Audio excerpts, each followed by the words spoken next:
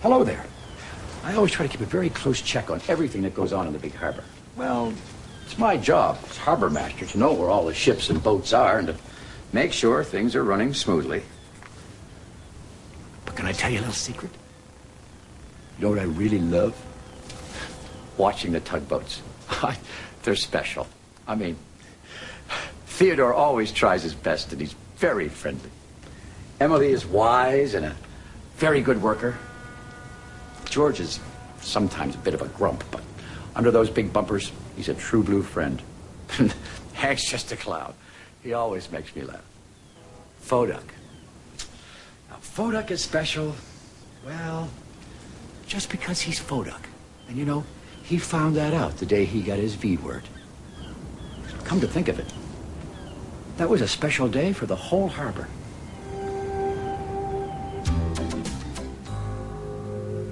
Hank and Foduck were just floating along one lazy afternoon when Hank said, "Foduck, what's the deepest place in the whole world?"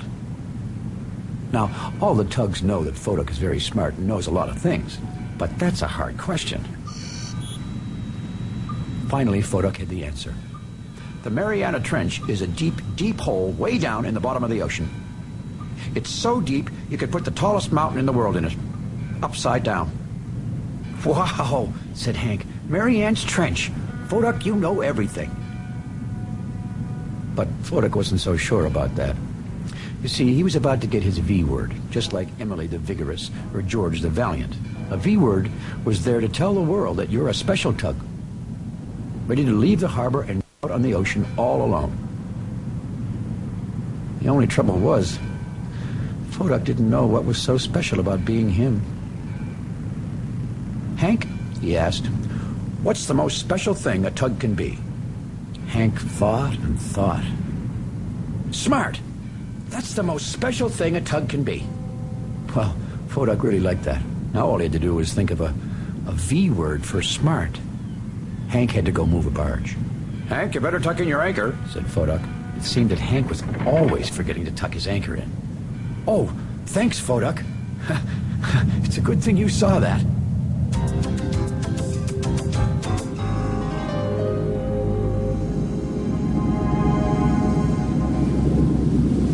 A little later, Foduck was cruising along, watching for a rotten old part of a dock that looked like it might fall into the water. Now that could be dangerous. "Look what I've found," announced George suddenly. There was a big stack of old wooden orange crates in George's lifeboat. Said Foduck. "They must have fallen off a cargo ship." George vroomed his engine proudly. And that was when Foduck noticed a few sparks flying out of George's smokestack. "George, you better have your engines checked," he said. "Oh, what's a couple of little sparks to the world's toughest tug?" replied George. Just then, Foduck's radio crackled out a warning. Strong winds were coming. Maybe a storm. "I better go warn everyone," said Foduck. He was about to go when he stopped and said to George, "George, what do you think is the most special thing a tug can be?" "That's easy," roared George. "Strong." Well, Foduck thought to himself, Hank said smart, and now George said strong. I wonder which is the most special thing to be. The next day, Foduck and Emily were tugging a cargo ship into port. Foduck called to Emily, pulling in front. "Emily, is being strong the most special thing a tug can be? Or is it being smart? Being a good worker," she called out. "That's the most special thing a tug can be." "Another thing that is special to be," groaned Foduck. Now he was really confused. Suddenly, Foduck's special equipment made a poing-poing sound. "Emily," he called, "be careful, there's something in the water." Foduck could see it was right in front of Emily. Well, because of Foduck's warning, Emily managed to steer clear of an accident.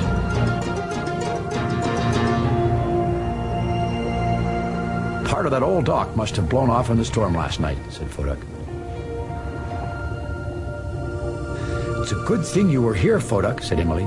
"You're always watching out for us."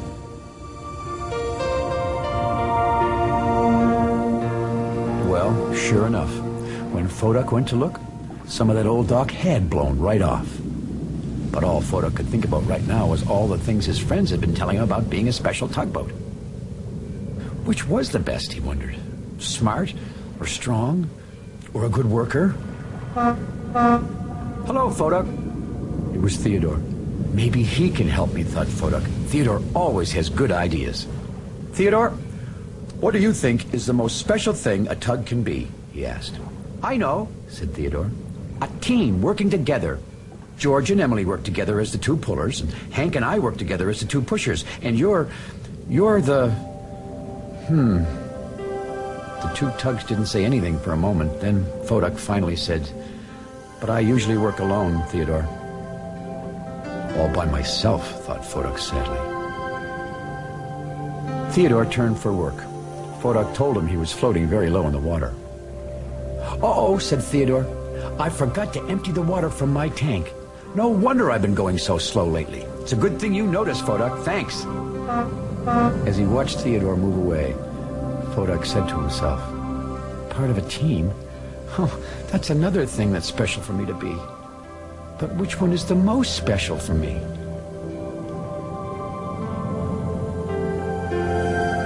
That evening, all the tugs were at the great ocean dock, snug as water bugs in a jug. All except for one. Foduck was just floating quietly by himself. What's the matter, Foduck? Called Emily. Oh, I'm just making sure everyone is tied to the dock, answered Foduck. He always made sure the other tugs were safe and secure before he went to sleep. Just then, they heard a big vroom, vroom noise. It was George racing his engine, the way he always did before he went to sleep. Just to let the whole harbor know that he was going off duty.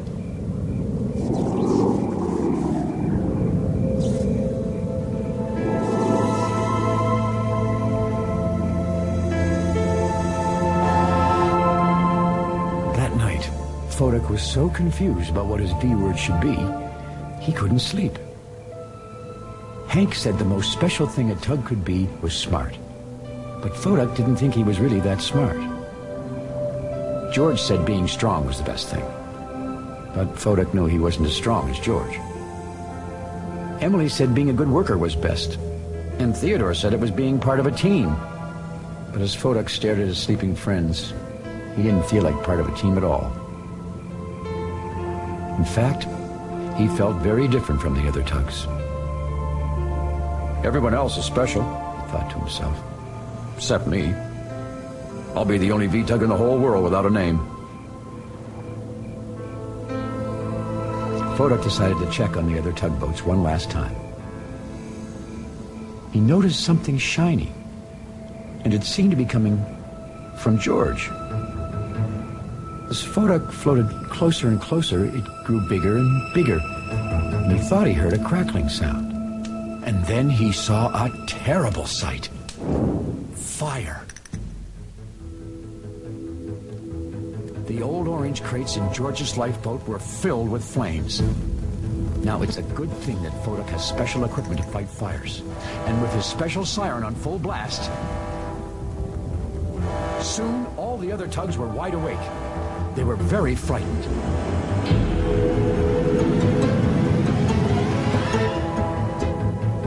Help! Cried George. Help! My lifeboat's on fire! My lifeboat's on fire! He shouted. As big and strong as he was, George couldn't put out a fire by himself. Emily and Hank were afraid to get too close. Of course, tugs aren't supposed to go near fires. George's lifeboat was filled with flames. Soon, the fire might spread, and then it could hurt George. What should we do? Cried Theodore. What should we do? For once, Theodore didn't have any good ideas. George the Valiant was now George the Afraid. The other tugs watched helplessly. It seemed there was nothing anyone could do to save their friend. Suddenly, the tugs heard a strange sound. Hey, said Hank. It's snowing. Snow, said Emily, in the summer?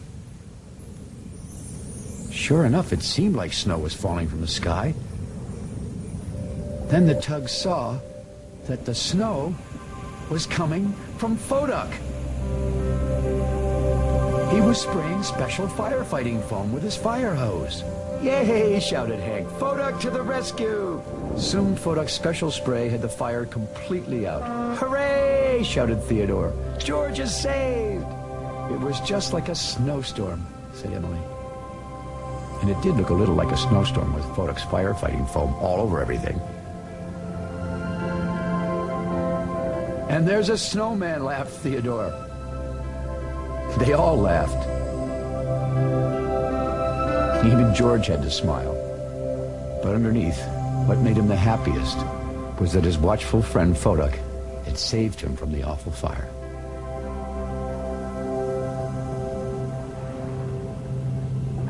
The next morning, the tugs and pilots were all gathered at the Great Ocean Tug and Salvage Company dock. The dispatcher and the pilot boats looked very serious. The tugs noticed that Foduck had a big cloth covering his back. George was worried that Foduck might have been hurt fighting the fire, and George knew the fire had been his fault. "I know I should have listened when Foduck told me about those sparks," he said sadly. "That was very careless of you, George," said the dispatcher in a stern voice. Then the dispatcher turned to Foduck. "Do you think Foduck's okay?" whispered Hank. "We've just finished putting on Foduck's new V-word," announced the dispatcher. "I wonder what it is," said Foduck quietly. "There's nothing special about me." "Maybe it's because you're such a good firefighting tug," said Theodore.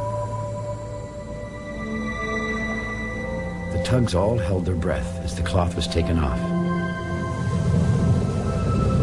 And they all gasped when they saw the beautiful bright letters of Foduck's new name catch the morning sunlight. Emily was the first to read it. "Foduck the Vigilant," she said. "But what does vigilant mean?" asked Hank. "It means someone who's always watching out for others," announced the dispatcher. "Just like Foduck." The tugs all gave a great cheer. "Hooray for Foduck the Vigilant," they called out together. "What a great special thing to be." "The Vigilant," said Foduck proudly. "He always watches out for everything," yelled Hank, as if he had just thought of it. Then Foduck noticed that the tugs were giggling. "It's so funny," he wondered. Well, Foduck hadn't been watching when the big white seagull had sat down, right there on his brand new, very special name. Foduck the Vigilant. You know, I thought of that name myself, because Foduck and I are a lot alike. We keep a very sharp eye on everything that goes on here in the big harbor. And if any of you out there want to be harbor masters yourselves one day, well, you're going to have to practice and practice watching and looking at everything very carefully, okay? Thanks for visiting us here in the big harbor. We'll see you all again next time. Where's